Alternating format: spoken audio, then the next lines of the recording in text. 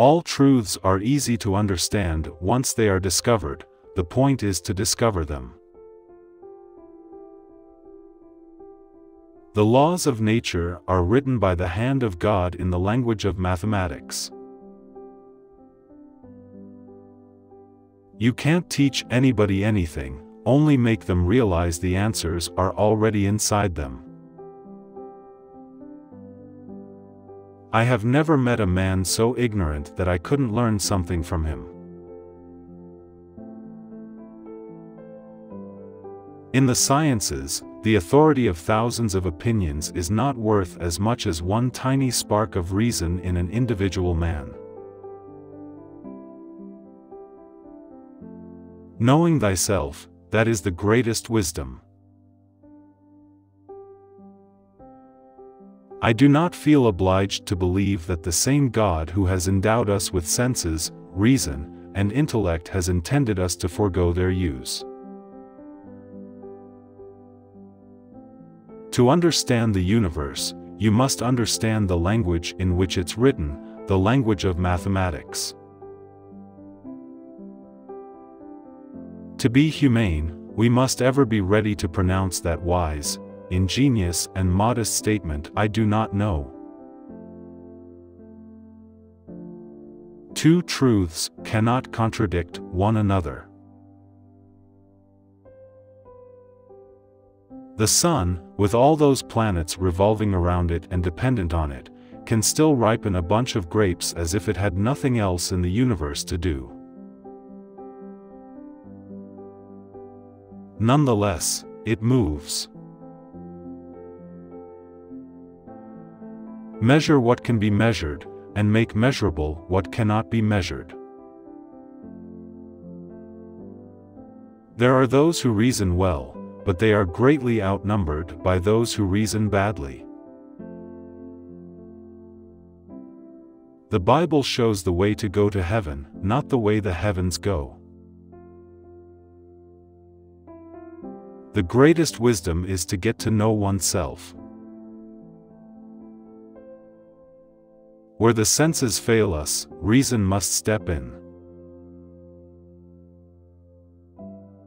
Mathematics is the language with which God has written the universe. You cannot teach a person something he does not already know, you can only bring what he does know to his awareness.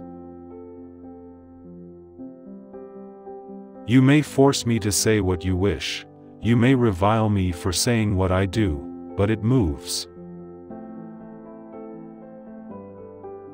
Nothing occurs contrary to nature except the impossible, and that never occurs. Wine is sunlight, held together by water. It is a beautiful and delightful sight to behold the body of the moon. Who would dare assert that we know all there is to be known? God is known by nature in His works, and by doctrine in His revealed word. Science proceeds more by what it has learned to ignore than what it takes into account.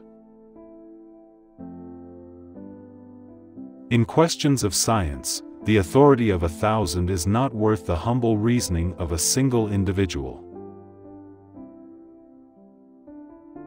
The book of nature is written in the language of mathematics. Mathematics is the key and door to the sciences. It is surely harmful to souls to make it a heresy to believe what is proved. By denying scientific principles, one may maintain any paradox. Nature is relentless and unchangeable, and it is indifferent as to whether its hidden reasons and actions are understandable to man or not.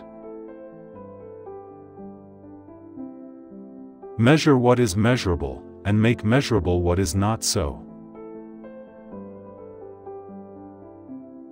Holy Scripture could never lie or err. its decrees are of absolute and inviolable truth. Being infinitely amazed, so do I give thanks to God, who has been pleased to make me the first observer of marvelous things, unrevealed to bygone ages. With regard to matters requiring thought, the less people know and understand about them, the more positively they attempt to argue concerning them. If you could see the earth illuminated when you were in a place as dark as night, it would look to you more splendid than the moon. See now the power of truth.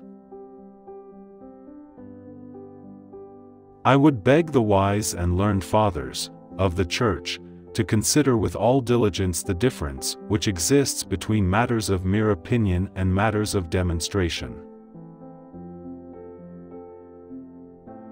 The Milky Way is nothing else but a mass of innumerable stars planted together in clusters. Facts which at first seem improbable will, even on scant explanation, drop the cloak which has hidden them and stand forth in naked and simple beauty. But let us remember that we are dealing with infinities and indivisibles, both of which transcend our finite understanding, the former on account of their magnitude, the latter because of their smallness. Nature is written in mathematical language. They who depend upon manifest observations will philosophize better than those who persist in opinions repugnant to the senses.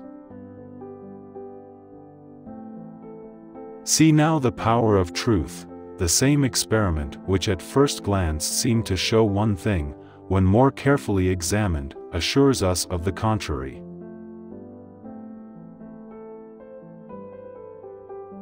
I believe that the intention of Holy Writ was to persuade men of the truths necessary to salvation, such as neither science nor other means could render credible, but only the voice of the Holy Spirit.